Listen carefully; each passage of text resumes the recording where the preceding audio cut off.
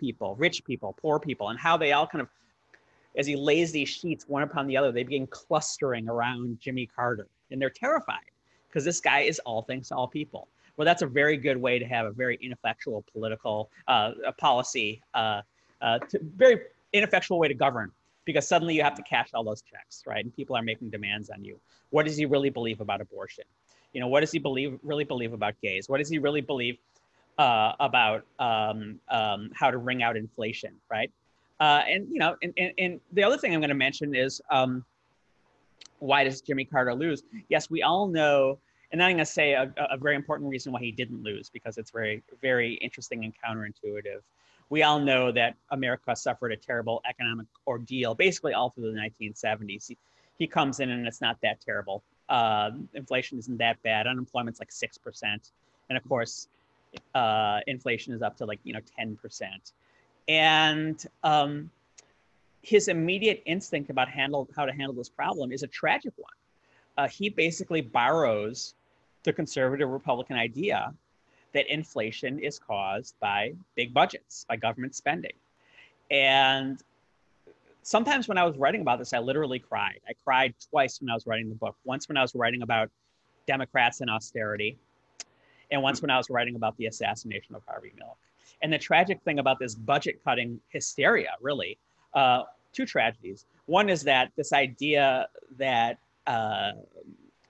closing budget deficits wrings out inflation is completely contradicted by 40 years of subsequent history. Now we have virtually no inflation and massive budget deficits. So basically, Carter is starving all these very necessary social programs for no good reason. And by the way, Stuart Eisenstadt, his policy expert, wrote a 1,000-page book about the Carter presidency and makes no apology. He doesn't revisit this at all. And then, of course, there's Paul Volcker, who deliberately induces a recession in order to wring out inflation. And Jimmy Carter backs him 100%. His advisors are begging him to distance himself politically from Paul Volcker, but he absolutely refuses to do that. And this gets to this weird aspect of Jimmy Carter's character, in which he finds sacrifice and austerity this profound moral virtue. And he's always calling on Americans to sacrifice. He's always saying, our parents in World War II, look how they did without, and look how, what wonderful effects that had. Now he's going up against a guy who's saying the way to solve inflation, the way to solve unemployment, the way to the American economy grow is magic beans, supply side economics, voodoo economics. I'm going to give everybody, every human being in America who pays income taxes, a 30% tax cut. And not only am I going to put money into your pocket, we're not going to have to cut the budget because the economy is going to grow so much.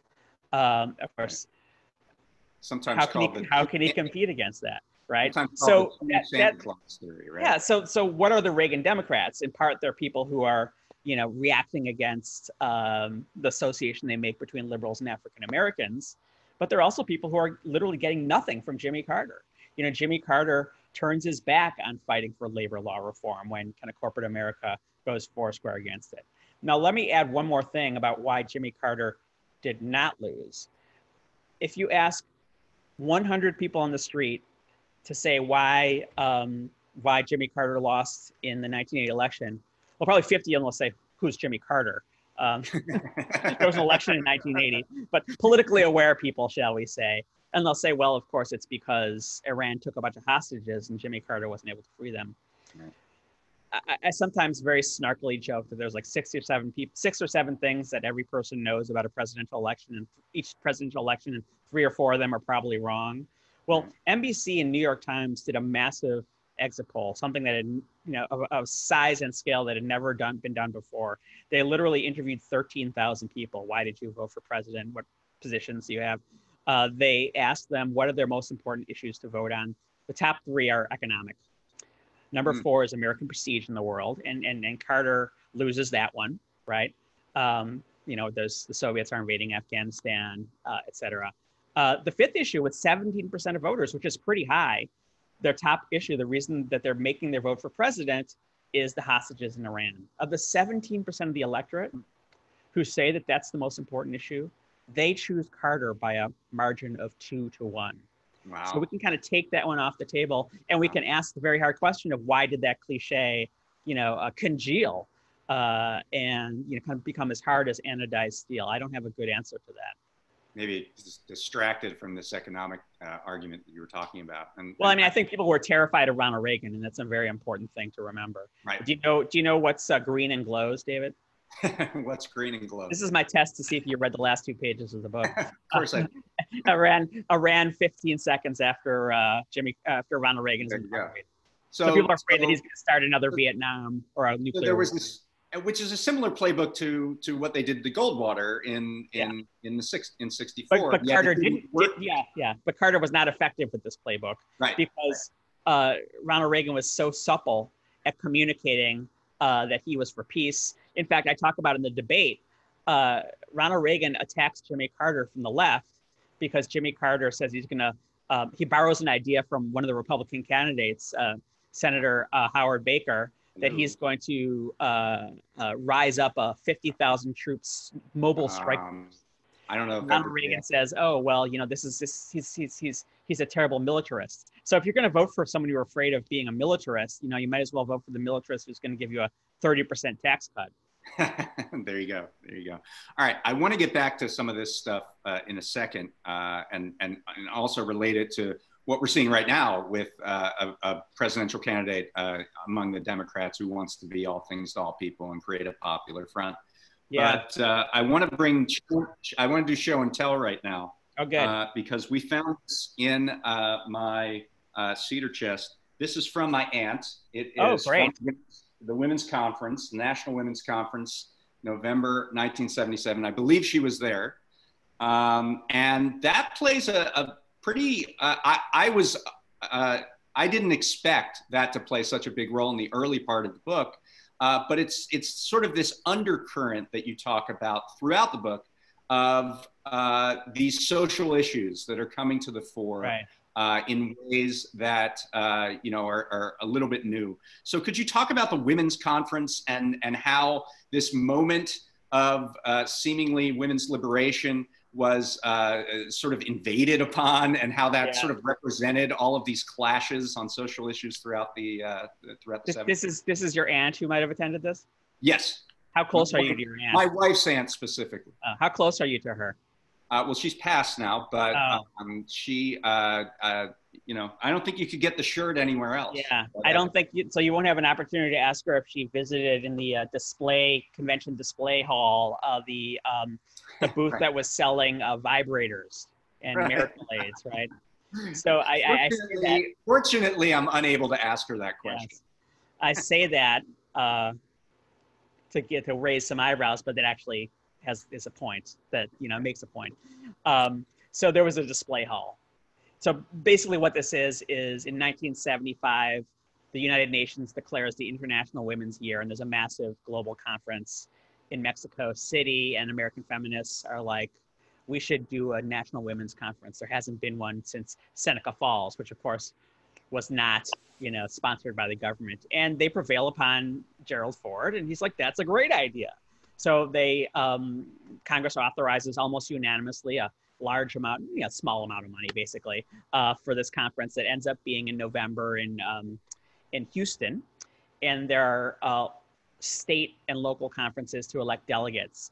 And this becomes a galvanizing movement for the feminist movement. And they say this is a great opportunity to push the Equal Rights Amendment across that 38 state threshold. They're 3 states short. Jimmy Carter is a big ERA supporter. He hires, and this is, by the way, if you guys watch Mrs. America, a really good Hulu episode, they do a pretty decent job on this. Jimmy Carter's for it. 3 former first ladies all appear. And there are like 30 platform planks that are voted upon as kind of the will of American womanhood. It's again one of these hubristic liberal things in which they basically, I show all these examples of all these feminists presuming that they can pass a resolution that the will of American womanhood is to pass the ERA, to democratize access to abortion, to have textbooks that have representation of, women and minorities, and they don't even realize that there's going to be a backlash about this. In fact, one of the people who's leading the bureaucracy to organize Mississippi's delegation has recently come back from Cuba, where she was a guest of Fidel Castro. And of course, liberals, as usual, are completely blindsided, just like they're blindsided by, Ronald Reagan, beating Jimmy Carter in the debate. And basically, it was a lot of fun to research and write about these two sides organizing and counter-organizing, and the absolute hair-raising panic felt by women and, of course, men on the right, that this was basically a Satanist cabal. I mean, we joke about QAnon and how this seems to come out of nowhere, but they're talking about Satan, right? I mean, they're talking about this being a Moscow plot, and they're not, the right-wing women are not well organized enough to kind of take over the convention, so they decide they're going to kind of have a counter event instead. And of course, Phyllis Schlafly, the great anti-ERA organizer, is the spearhead of that. And to get to my original question, there's also a exhibit hall where people can pay like $50 and get a booth. And after the thing is over, one of Phyllis Schlafly's janissaries has the foresight to basically get a bunch of cardboard boxes and just scoop up posters and and some sort of sex manuals that the feminists, by the way, suspect they bought some of them at head shops, and Phyllis Schlafly turns this into a traveling circus exhibition, and one of her organizers said this was the best organizing tool I ever had, in her efforts to kind of galvanize women to defeat the ERA. So again, the same dynamic of liberal hubris. In 1976, Time, instead of having a Man of the Year, has American women. And there's a quote in the book in which Time magazine says, feminism has become such a universally accepted part of American life that there's hardly any controversy anymore. And I point out that at the same time they're saying this, and Time magazine obviously is not the Daily Worker, right? There are books literally selling in the millions that are basically marriage manuals for Christian women, telling them that if they want a successful marriage and they want a happy life, they have to learn to more submissively be dominated by their husbands. One of them advises them to dress up like little girls because men like feeling strong around little girls. Jimmy Carter's sister, Ruth Stapleton, who's described as a faith healer, but really she's kind of a new age healer. She talks a lot about the inner child. She writes one of these books, The Gift of Inner Healing. And she says that you should practice, when your husband comes to the door, you should practice pretending he's Jesus Christ, so you don't kind of scowl when he comes in. Another one of these women, it's Beverly LaHaye, whose husband, of course, writes the Left Behind books, says that if your husband is speeding, you shouldn't tell him to stop speeding because that violates Ephesians, that says you have to submit yourself to your husband like you would submit yourself to the Lord. You should pray for a policeman. So these sorts of pockets of reaction are what are being organized to create this particular pillar of the Reagan coalition. And that's part of the story of the book. Yeah. And it goes beyond the women's movement to other parts of the absolutely murderous rage against gays. Again, I'm kind of like drawing the QAnon parallel. There's one of the preachers who's really big in this, kind of number two to Jerry Falwell, is this guy named James Robeson, who's very close to the Bush family. And he has a syndicated TV, basically a religious TV show. And one day in 1979, he says that he quotes an article from the National Enquirer that gays are recruiting young boys and murdering them. Right? Exactly. I mean, it's straight up QAnon. And so the station that he records at in Fort Worth says, you keep on, insulting other religions. You keep on, and the gays in Dallas demand equal time, and they're like, we can't handle this anymore. We're taking you off the air. And that becomes he becomes such an effective martyr around that a rally of 15,000 people right around the time the moral majority takes place, in which basically people are rallying for his right to say that gay people are recruiting children in order to murder them. Unbelievable. Yeah. And, there are so many things as I was reading this book that were recurring sort of in stories and issues on the right. The one that just came up on Friday, this arrest of Steve Bannon over bilking supporters by stealing money out of this strange concept to build a wall privately, sort of the border wall. And you wrote this very influential piece for the Baffler called "The Long Con" about right-wing efforts to bilk supporters to use these various techniques, and that shows up in all of your books, really, but also in this one with right-wing mail order and Richard Viguerie and all that stuff. The real scandal of that Baffler article is that every political reporter in America who covers the Republican Party and the conservative movement knew about this too, but no one thought to write about it because it has to be fair to the right. Right. So you finally sort of broke the seal on this. Yeah. And now we have the Justice Department suing somebody over exactly what you were talking about.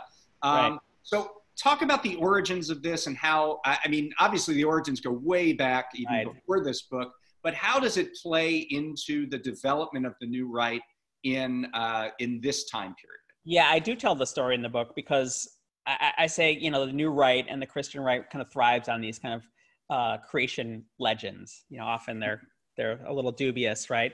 But the story of Richard Viguerie, who is one of the major characters in this book, by developing direct mail techniques that create upset after upset in 76, 78, 1980, again behind the back of the liberals. His origin story is that he was working for Young Americans for Freedom, the liberal group. He was mentored by a guy I call the P.T. Barnum of the right, Marvin Liebman, who turned against Viguerie for being way too much of a scammer than he could even dream of. And what Viguerie does is, under the election laws in place at the time in 1964, everyone who's given more than $50 to Barry Goldwater, their names are recorded, names and addresses are recorded in the office of the clerk of the House of Representatives for some reason. And so he hires quote unquote Kelly girls, which we now call temps, to basically go in there and start copying down names. Right. And before one of the bureaucrats is like, what the heck are you doing?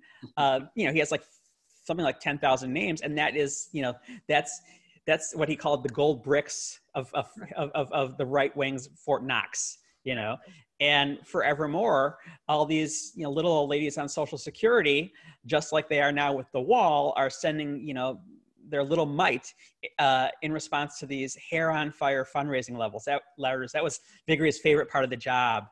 Talking about how a guy in a witch's outfit, was burning the Bible in Boston, in protest against Anita Bryant, and that's why you have to send Anita Bryant $10, $50, $100. Even in your own beloved Golden State, Howard Jarvis, the guy who was the head of Proposition 13, he had a front organization during the Goldwater campaign in which he solicited money for the Goldwater campaign and just took the money himself, and then did it again in 1976 for Senator H.I. Hiawatha. So it keeps on happening and happening and happening. And as I say in the article, it's very hard to see where the money con begins and the ideological con ends, because of course with something like, voodoo economics, with supply side economics, it requires you ingathering a multitude of fleeceable people, including politicians in the case of supply side economics, that provide sort of this ready pool of marks to, kind of separate from their cash, and also, shall I say, their liberty. But it's so interesting because, you have obviously these figures on the right who are getting rich off of this process, but in another sense, they're also spreading the gospel. Like, That's right. Just the act of getting this information out is sort of an end in itself. Right. and the money that they're raking in. It's they have their cake and eat it too. One of the things Viguerie says to this stream of reporters who come calling, as he becomes this public figure in the late 1970s, when they say, look at the statistics, people are only making back 5% of what they invest in these, what they're shoveling to your firm. And he says, oh, no, you don't understand. This is prospecting. We're creating publicity for them. We're creating a mailing list that allows us to further spread the gospel. This is advertising. He's completely without shame when it comes to this stuff. So he's, in a sense, it's true. He's becoming rich. And he's also, effectively persuading, millions of Americans that, George McGovern is in league with Satanists and robbing him of his Senate seat in 1980. Exactly. That's great. So we should probably, since the book is called Reaganland, talk a little bit more about Reagan. So in 1976, it's another classic Perlstein line. It says, like, Reagan, there's no way that he could ever be a serious presidential candidate again. He's too old, which is kind Richard Nixon has a better chance of winning in 1980 than Ronald Reagan. There you go. He's considered too old, which is hilarious now, considering who we have running. And he does some very specific things, similar actually to what Nixon does in different ways, to prepare himself for the 1980 election. This speaking tour, this huge speaking tour, 250 dates a year and stuff like that. Talk about how Reagan sort of prepared the ground in that 4-year period. Well, the speaking tour is both political, right? I mean, he's preparing for 1980, but it's also how he makes a living. He charges $5,000 a speech. There's a kind of an expose in the Washington Post, that he charged $7,000 to the Boy Scouts. He gives Republican groups, a discount. They only have to pay, $2,500. Right. But in the bowels of his archives, there's just like these schedules and these incredibly meticulous advanced manuals about, exactly how high the podium has to be and exactly how the lighting has to be and who's allowed in and who's not allowed in. But the guy who's masterminding his kind of pre-campaign before he announces is his campaign manager from 1976, a guy named John Sears, who the right despises. He's seen as a non-ideological sellout. That's a fun, kind of digression we could go into. He had a little tippling problem. But John Sears was a young, shrewd lawyer who worked for Richard Nixon's firm in the middle of the 1960s, and Richard Nixon immediately spots him as someone with Nixonian abilities, right? And so in 1966, when Richard Nixon is coming back from his humiliating loss for governor in 1962 and his humiliating stealth campaign to be drafted in 1964, he decides that he's going to basically give speeches for anyone who invites him, any Republican candidate for the 1966 off-year elections. And that was a Republican year. So he's able to kind of take credit, rightly or wrongly, for all these victories. And so that's what John Sears does for Ronald Reagan. So in 1978, he does this massive tour, including for a liberal Republican. I would say half the letters that Ronald Reagan dictates to fans or former fans are him defending himself for having given campaign speeches for this one liberal Republican, Charles Percy of Illinois, who, supported the Panama Canal treaties and supported ERA and supported abortion. But he's doing what Richard Nixon did. He's collecting chits. He does, I have scripts for hundreds of TV commercials that he does, including for, Dick Cheney, for people down to the county commissioner. And he's building a machine. And he's also using these new election laws. So one of the great, fun, strange, like neoconservatives love talking about unintended consequences. One of the unintended consequences that really shapes the history of this period is the post-Watergate campaign finance laws. In which they come up with these things called, they actually expand, they existed, political action committees. And this idea that if we have if groups can basically get involved in politics but not get involved directly in campaigns, that will increase the amount of Americans who participate in politics. That will increase democracy. The model is basically the AFL-CIO, who uses political action committees, because it's illegal for unions to give money to campaigns, to pool donations from members. And lo and behold, corporations and right-wing ideological groups are the people who take advantage of this completely in exactly the opposite way that they were intended. So there's the National Conservative Political Action Committee, run by a guy, and I for some reason I can't remember his name. He died of AIDS, of course, 5 years after this, after raising high in the new right, this anti-gay movement. But they come up with this idea in 1980 that they're going to run commercials against incumbent liberal Democratic senators on a hit list, including people like George McGovern and Birch Bayh, and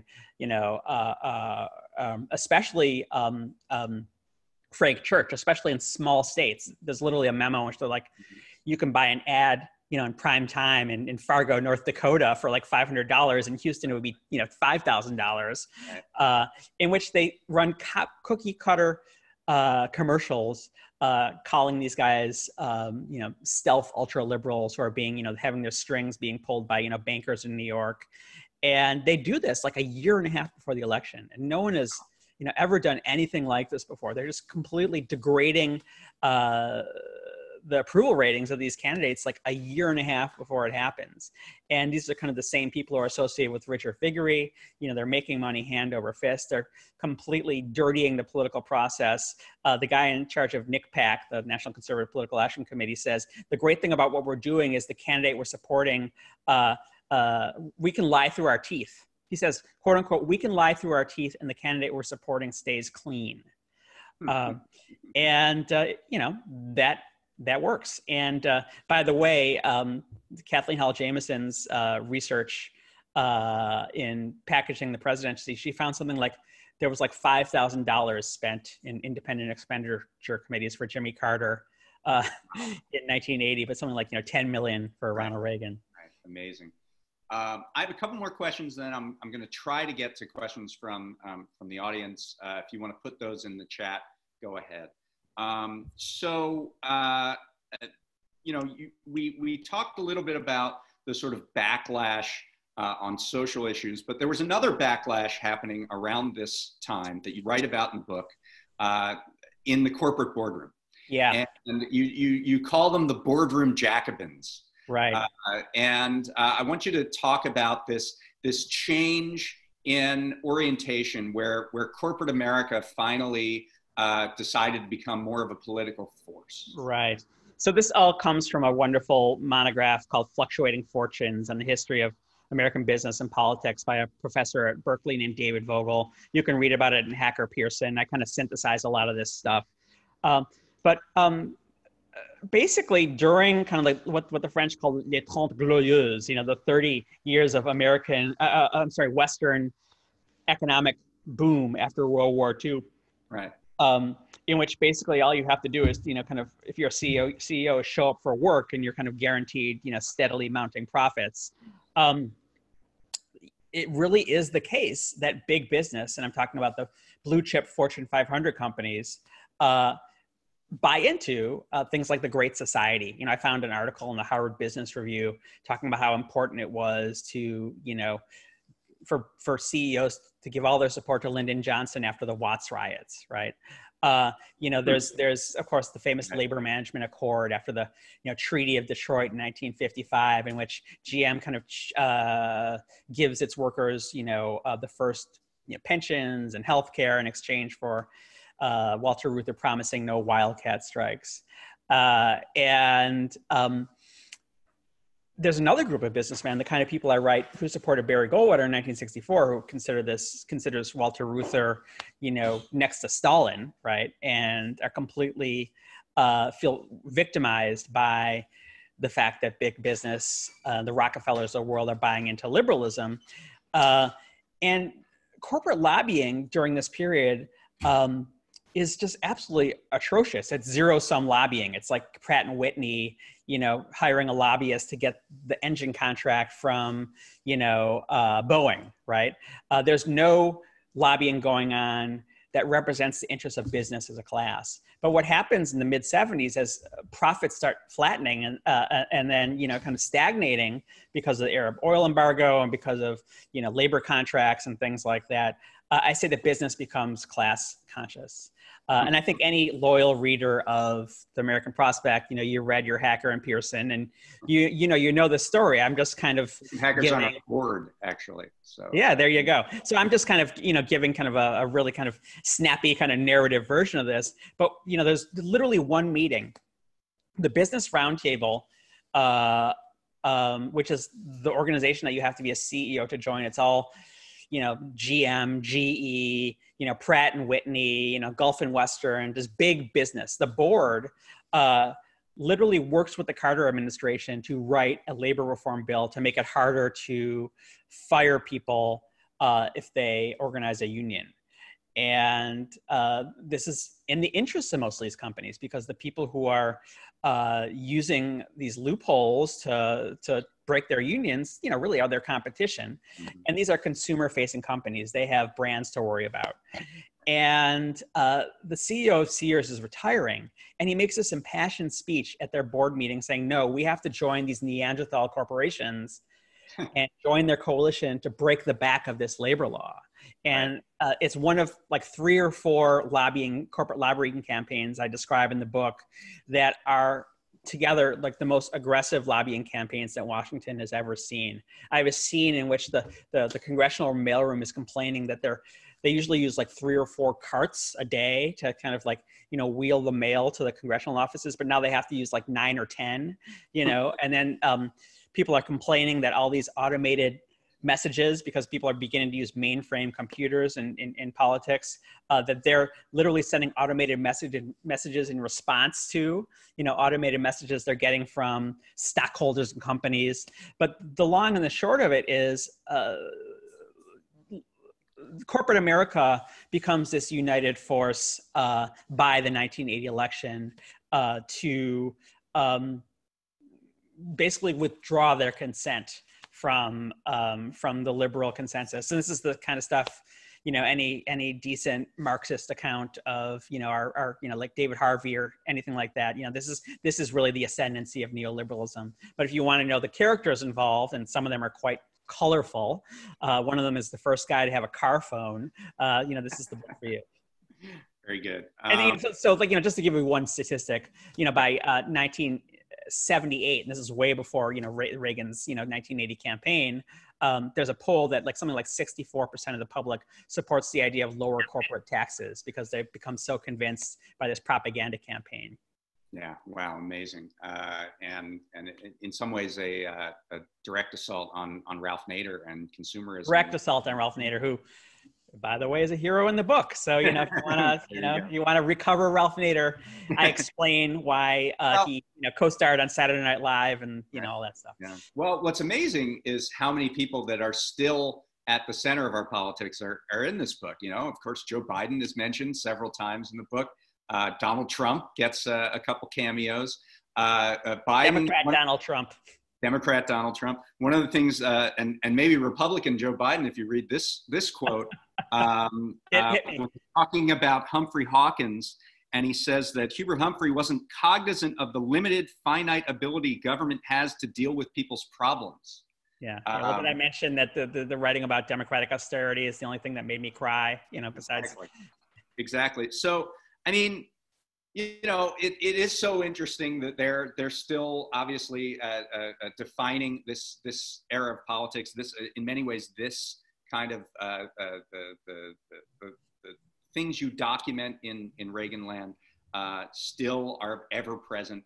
What do you think that we are ready to leave Reaganland finally? I mean, are we? Are you doing it too? No.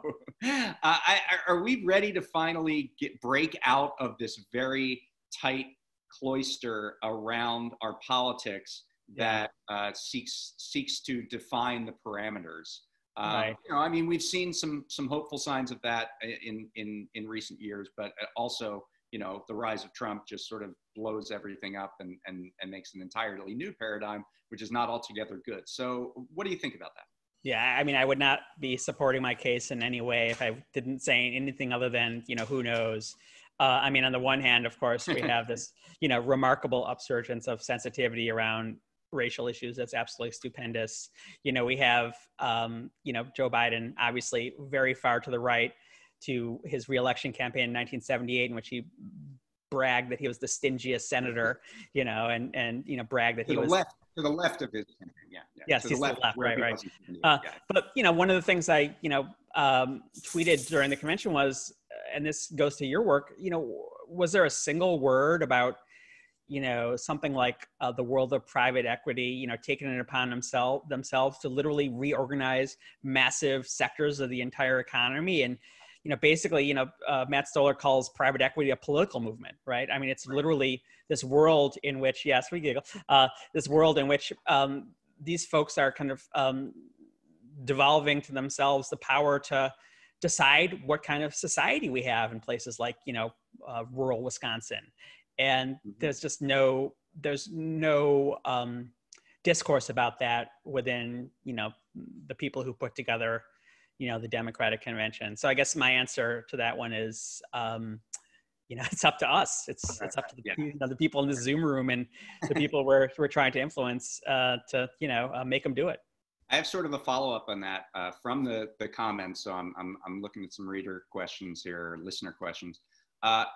Despite repeated failures and pillaging by conservative administrations, they always seem to eventually come back into power. And this commenter wants to know why that is. Is it political skill, lust for power, or political malpractice by liberals who try and fail to counter them? Well, I mean, look, it's easier to win if you don't have any scruples. I mean, obviously, it's easier to win if you are willing to, you know, without compunction, aim at the lowest, you know, kind of lowest, most fundamental lizard-like, you know, functions of the human brain, right? I mean, that's an automatic advantage, right?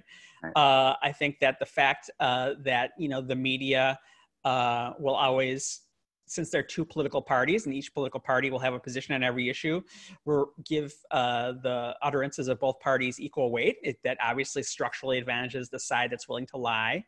You know, I document that in 1980. The her emails of the 1980 election was Billygate, which the White House was completely innocent. The New York Times ran 50 articles on it in a month, but, you know, didn't criticize. Billygate. This is about the president's brother, Billy Carter. Yeah, the president's brother, Billy Carter, was taking money hand over fist from the Libyan government. The White House had nothing to do with it, but it's really striking. The Republicans in the last days of the election were kind of mau-mauing the press into reporting this FBI investigation. It really, really strikingly resembles what happens in the closing days of the 2016 election. And yes, and there's a certain sort of fecklessness that's afoot in the Democratic Party that I don't need to dwell on. Those guys have it hard enough. We'll say pas d'ennemi de droit right now in the Democratic Party and leave it at that. There you go. I have another question from the comments that talks about this moment regarding the 1980 debates and sometimes called Debategate. And the question that the individual has is, what was the role of James Baker in that, and the story behind his appointment as chief of staff? Well, I mean, the story of his appointment as chief of staff was he was good at, you know, handling Ronald Reagan at a time when the administration goes off the rails. You don't have to see anything nefarious about that. But James Baker was in charge of the debate preparations, which were very, very, very seriously done. They put together a full-size studio in the garage of this mansion that the Reagan administration had rented, that, by the way, John F. Kennedy had built in Virginia. And they pilfered a copy of Jimmy Carter's foreign policy briefing book. I don't have a problem beating up on the mainstream political press because they have a lot to answer for. In this particular instance, the guy who played Jimmy Carter in the practice rounds was David Stockman, the young congressman who, was a supply side congressman who became the budget director. And he gave a speech back home in Michigan to his constituents in a small town. And he said, by the way, I've spent the whole week pretending to be Jimmy Carter. And I had, by the way, I had a script. I had, the briefing book that I was able to, get my lines from. And this revelation appeared in exactly one newspaper in the United States, right, in Elkhart, Indiana. And ABC News hired George Will to be the debate commentator. And he was actually at those debate practice sessions helping, saw the pilfered briefing book. And by the way, on the night of the debate, talked about what a great job Ronald Reagan had done without revealing anything of his role. So, I mean, it's not really determinative. I think Ronald Reagan would have done just fine anyway. He had already kind of burnished his foreign policy answers to a sheen, talking about what a great fan of peace he was. But the fact that you didn't have to cheat to win doesn't mean you didn't cheat. And there's no question that they cheated, and there were no consequences whatsoever. Absolutely. We only have a couple minutes left. One thing I wanted to mention with the sort of eternal recurrence is that today Joe Biden put out a list of Republicans for Biden that have endorsed him, and one of them was Gordon Humphrey, who plays one of my friends. Yeah. Who plays a big role as one of the new right victors in 1978. Yes, he's an early never Trumper. He was an airline pilot, and he kind of came out of nowhere. He was the head of running the campaign against the Panama Canal in New Hampshire, and he was drafted by the crazy newspaper publisher there. And maybe we should briefly talk about, as our final question, the Panama Canal, because it looking back in retrospect, we don't think about the Panama Canal Treaty as in any way some sort of political hinge point in American history, but you talk about how this was really a rallying moment on the right. It was something that really galvanized them. So it was really this proxy debate. Yeah, it was really a proxy debate about sort of Americans' foreign policy after Vietnam. Right. Jimmy Carter continued negotiations that had been ongoing since Lyndon Johnson, after there were riots in the Canal Zone to return the canal. And it was very much this thing that was supported by everyone in the foreign policy establishment, but it really kind of reached its apogee in late 1977 and 1978. And once the new right got wind of this, they decided this was the best organizing opportunity they had. They harvested millions of names and millions of dollars behind this. But the idea was that it was an issue that Ronald Reagan had brought up on the campaign trail in his primary campaign in 1976, that there is no Panama Canal. There's an American canal in Panama. It's just as much as a part of America as Texas and Alaska. And Panama was run by a Marxist dictator. It wasn't, right? And they said it was, that basically these brown people couldn't possibly run this complicated thing. It was one of Jimmy Carter's great congressional successes. He expended an enormous amount of political capital, which really kind of screwed him when he tried to get the SALT II treaty through. But the moral of that story is the canal did pass over to Panama in 2000. It's run without a hitch. Every panicked absurd claim that about the right was completely false, except for that there was this guy to watch who was really scary named Manuel Noriega. Right. But that was a typical example of a kind of right wing sort of paranoid lunatic campaign that had very strong elements of anti-Semitism, by the way. The idea that the Rockefellers and Jewish bankers were behind this whole scam and scheme. Interesting. Well, we're going to have to leave it there. The book is Reaganland, America's Right Turn, 1976 to 1980. This is the fourth in a series, a monumental series that starts with Barry Goldwater and Before the Storm, and goes through Nixonland and the Invisible Bridge, and now this. Thank you so much for this tremendous and important work, and thank you for being here. Well, if anyone wants to follow up with questions, nixonland@gmail.com. I take all comers, and glad to have you aboard. Cheers.